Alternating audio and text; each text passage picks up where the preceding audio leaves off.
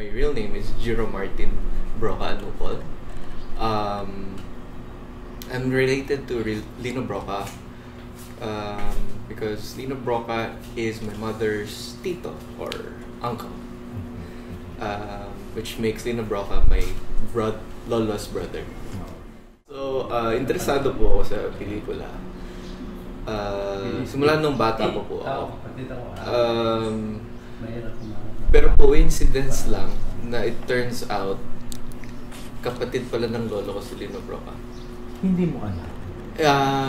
Well, it's not something na like sinabi agad sa akin. Parang like yung interest ko sa pelikula noona bago ko nalaman na lolo ko siya. Parang kumbaga since bata pa ako, hindi ko rin gets sino si Lino Brocka. Pero ang middle name mo Brocka. Yeah, pero ano po, like hindi ko gets how much of a big deal he was. Okay. Since like ang exposure ko to pelikula nung bata po ako was actually mga western in a way. Like mga old school Disney, mga Snow White, mga ganyan. Princess pala yun. So anyway, nagkaroon lang ako ng awareness to how big of a deal to Philippine cinema Lino Brocka was nung napanood ko sa TV yung isang airing ng Tinimbang Kangunit Ko Lang. Tapos from there, parang it was a different kind of film to the usual films that I watched na. How old were you? I was about siguro mga hindi pa pala K-12 nun. So mga grade 6 grade 5 sometime around that. Kasi before, pag sinabi pong pelikula, it was just about having fun. It was just about kumbaga escaping. Pero the things that he tackled sa mga pelikula niya was about things na, wait lang, aren't these the things that you're trying to escape from when watching normal films? But then why are you confronted with these topics pag sa pelikula niya yung mga pinapanood mo? Yun. Pero, but then again, ang nag-agalingan ako sa kanya was that he was somehow able to make these, parang confront these people with these issues, but at the same time, pinapanood pa rin sila. Kasi sometimes, for me, like from what I've been, papansin ko po sa mga gumagawa ng pelikula and directors and films in general, bakit merong divide between, let's say, art house and mainstream? Na parang for other mainstream filmmakers, yung mga pelikula that doesn't fit the usual masaya lang, bakit they turn away from those? But then somehow Lino Brocka was able to make a name for himself by doing both. So yeah, honestly, whenever I watch, like recently, they I think it was 2 years ago. Recently, they restored Benilde sa Liwanag. Made it like na remaster siya. You saw that? Yeah, I saw that po sa Cineatar, UP Film Center. Yeah, bakit ano pa rin siya? Like, what about the stories that he tell along with Ishmael Bernal, but along the stories, bakit yung mga stories that they tell something that's not something that won't traditionally appear to mass appeal, pero they still kumbaga capture people to actually see those things. Parang when I saw it po, actually I saw it before na, tapos seeing it again remastered, kasi po for me, I feel like it has happened to you din before. Parang pag tuwan-tuwa kayo sa isang film or very captured kayo with a certain film. Like, minsan you wanna rewatch it. Tapos sometimes the second or the third rewatch is better than the first.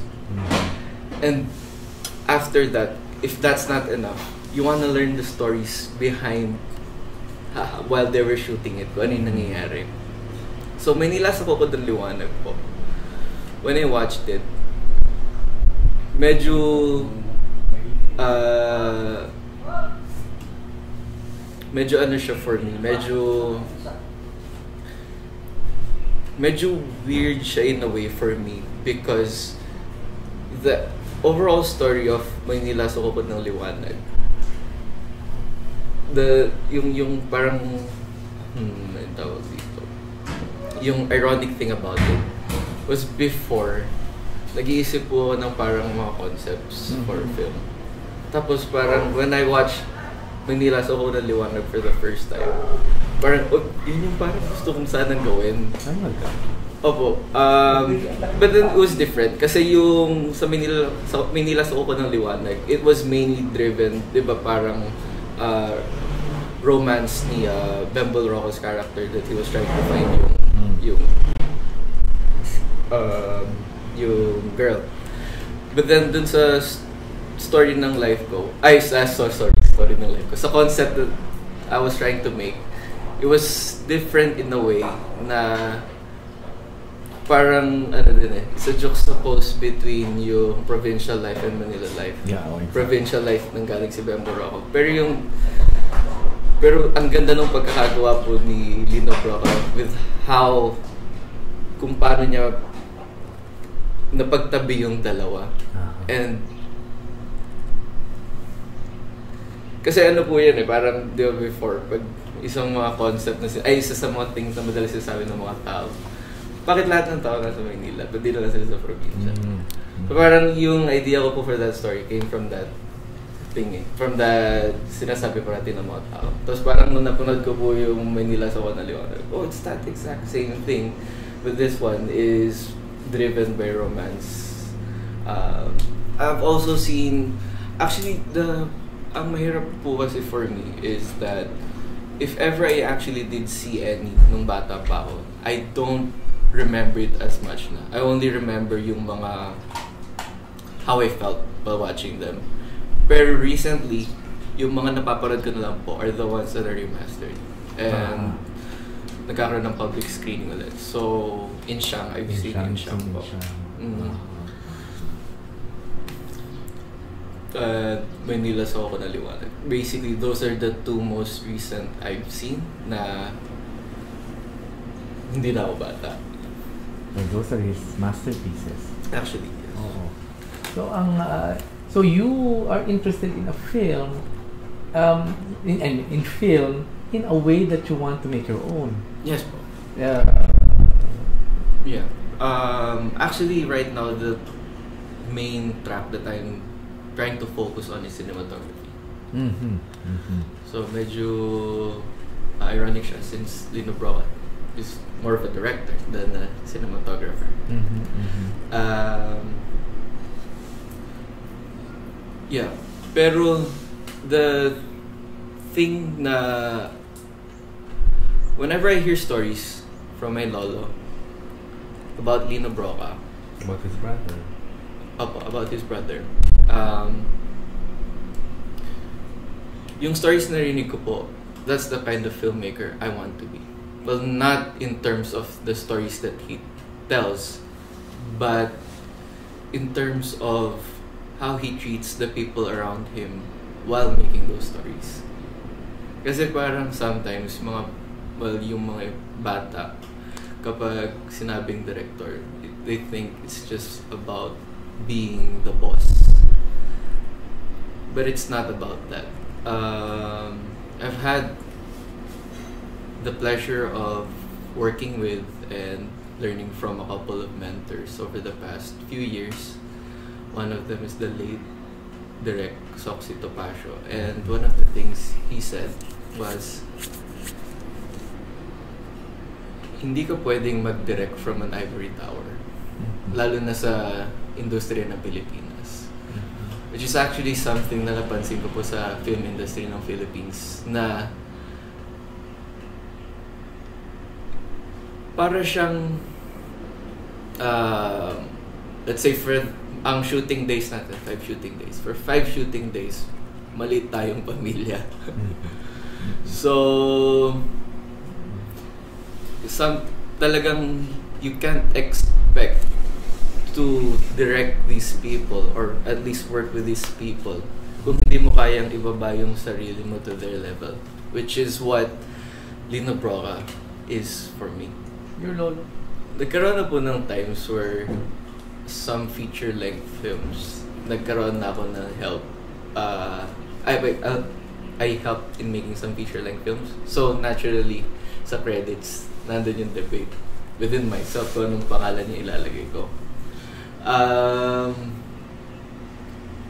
Well, the thing is, I treat it the same way kung paano po ko i-handle yung when I work, let's say, kahit sa mga small-time productions. During the times po na kumwari, nung example, nung nakakwentuhan ko po si Direk Soxy Topacio, he knows that you're... Hindi po niya alam na apo po ako ni Lino Brocka. Well, nung sa start. Like that's the, ano po parang for me kasi dilemma siya in a way, na parang, am I allowed to use Lino Brocka's name? Kasi parang, he's the person, that, tulad nga po ng sinabi nyo, parang he insists that everyone be treated fairly. Pero, if I start with that, parang, it's like I'm asking for extra attention or to be treated more importantly. But I don't want to be like, I really don't want to be like that.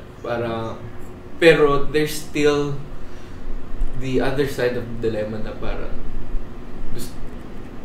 gusto ko itaguin yung pangalan na Brocka. Di ba? Sa mga colleges po kasi, di ba, like, uso yung mga organizations, like they make videos for ganito, for ganyan. So, in the organizations that I was involved in, I pretty much became the guy who would hold the camera and take videos. I feel like grade 3, something like that. Yeah. Actually, during that time, hindi pa nga po uso ang cameras. Yeah. Kasi, especially when it comes to SLRs, pag big camera, like bihira pa hawak sa bata. How about for videos? For videos, ano na po nun I don't think we've ever owned yung mga handycam. Nakapag-video na lang po ako with mga point-and-shoot camera na may record button na parang, bagong feature to So, that was the only time that I first actually recorded a video, which actually ended up becoming parang birthday tribute video for my grandmother's father's side ko. I can't remember the very first time, pero I think yung time na lang na nag-sink in sa akin na big time talaga si Lolo Lino Brocka was nagkakaroon kami ng reunion and then Philip Salvador came in. Oh, okay. Pero bata pa po ako nun. Actually, hindi ko pa nga po masyadong kilala nun si Philip Salvador, pero alam ko big deal din siya kasi people were taking pictures with him. But you know that that he lives here. Opo. Kumbaga, sometimes so parang pag kinikwentuhan kayo, let's say, about a great-grandfather, parang medyo it's, you can't really connect masyado. Yeah. Pero once they start yung, like physical mementos or mga legacy talaga, siya parang, okay. That's the only time na parang hindi na lang siya stories from a book. In a way. Couldn't help it kasi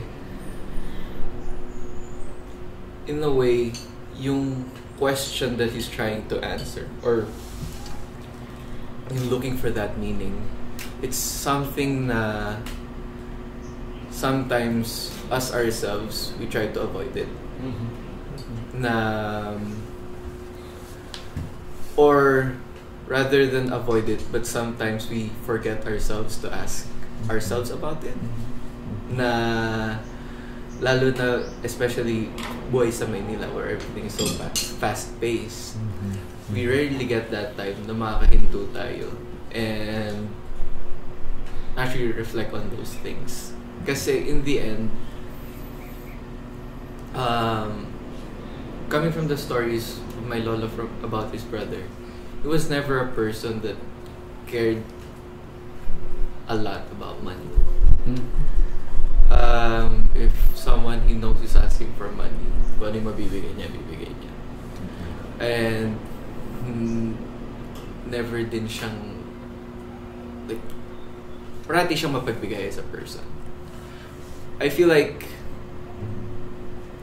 compare that with everyone going to Manila, parang struggling looking for a job, looking for that Filipino dream.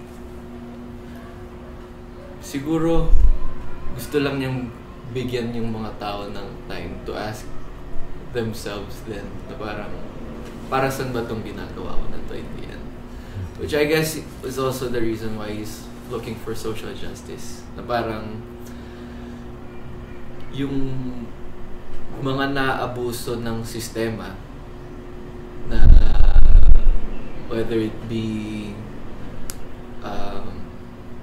sistema sa private workplace nila or government itself, or sometimes even like small communities like in Siang, yung nakakatuwa yung ano doon, yung sistema sa mga informal houses na malalapit lahat, tapos you hear everything, everyone knows about everything, na wala na tuloy ako. Sorry. Pero yun nga, he's also asking for social justice kasi it's because of these systems that sometimes we fail to reach that moment na ma-realize natin or even answer the question na kung ano yung meaning natin. Kasi parang it's hard to find your meaning if you're struggling to live in the first place. So magiging meaning mo na lang is to survive. But that's not living. Surviving is not living. I think it relates a lot to the question before na bakit yung topic niya is finding your own meaning. Na parang actually the great Filipino audience. Do you think the audience today would be receptive to Lino Brocka movies? Your generation.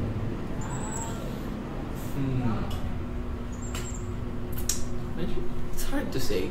Kasi yung generation ngayon, regardless, yung generation ko, and I feel like even past generations, in today's current climate, like political climate and mindset, parang for me very unpredictable kung ano yung magiging reaction ng people eh. Pero yeah, actually it's a nice dream yung great Filipino audience. Yeah. Parang yun yung nakakalungkot din eh. In the past, we've had that controversial year in MMFF na parang very indie yung mga lumabas. But then those were good films. Some were great films. But then how come next year, it semi-reverted back to how things were, na may great divide sa audience, na bakit may divide between indie film and mainstream film, and how come nag-aatakihan pa sila, lahat tayo Pilipino. I always think of the audience, pero yun din yung struggle I feel like of all filmmakers, that you can't always think of the audience kasi you can't please everybody. So given that, parang it should be a balance of yung sarili mong like pleasing yourself in a way and yung audience mo. Kasi if you 100% audience lang ang sinunod mo, then ano yung binigay mo dun sa film as a director? Like parang what's that something that you gave into that film? But you are aware that at a certain point filmmakers would have to compromise. Yeah, so yun yung balance po, na even if you yung think of the audience and think of yourself at the same time, it should be a balance of those both things. Never ka dapat 100% into one side or one side only. Yun po minsan yung compromise about it actually, na Lino Brocka po, from the stories that I know,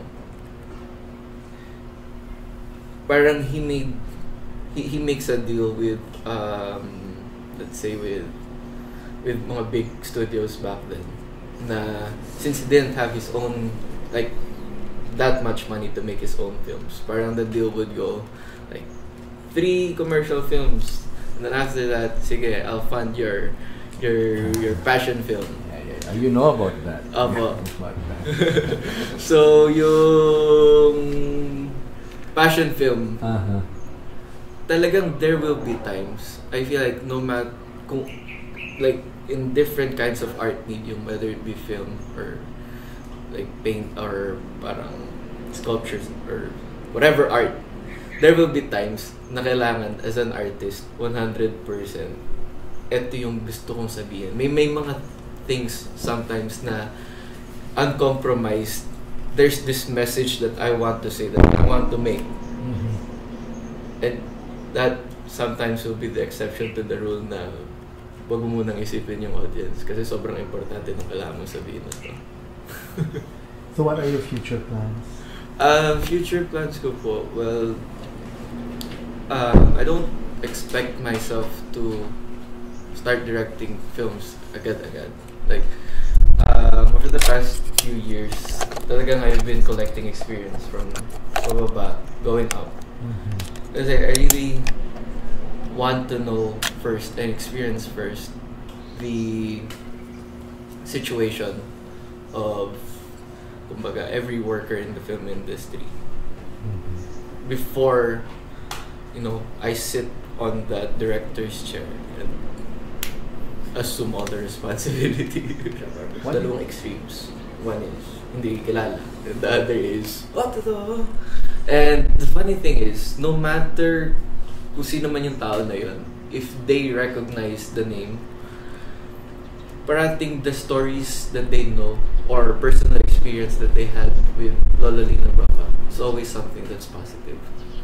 So that's something that I really admire about my Lola Lino Brocka, na wow, parang paano kaya maging tao na like the things that people remember you for is always positive.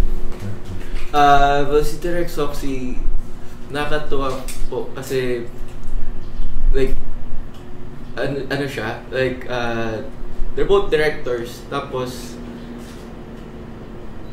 sometimes may feeling kayo na parang, di ba pag magkaibang director, competitor yan, ngayon magkalaban sila. Pero hindi, like yung memories that he had with the direct Lino, like even though there were times na minsan nag-aaway, pero in general, like friendly and positive, nakakatuwa po. I'm not sure kung sa dugo yun, yung always asking yourself what's the meaning yung sa life. Kasi, yeah, I always find myself asking myself that then. And that's the biggest question there is, na I feel like you should always remember to ask yourself. Kasi once you forget, parang yung and you'll be distracted with non-important things. Parang mawawala yung meaning mo. So, wait, bakit ka pa naging tao? I feel like, same to how I aspire to be like him, but not with how he directs, but with how he is as a person. Like, we all have our own idols na, yeah, be inspired by your idols, pero don't be your idols. Like, kung wag mong gawin na lang kung ano yung ginagawa nila. Like, you can apply certain things that they did in their life to your own life, pero it's still your own life. Like, lolo ko si Lino Brocka, and sometimes I feel pressure na lolo ko siya. Pero at the same time, I'm continually inspired by him. And yung pressure na nafe-feel ko, I do my best to see it as a challenge to become even better.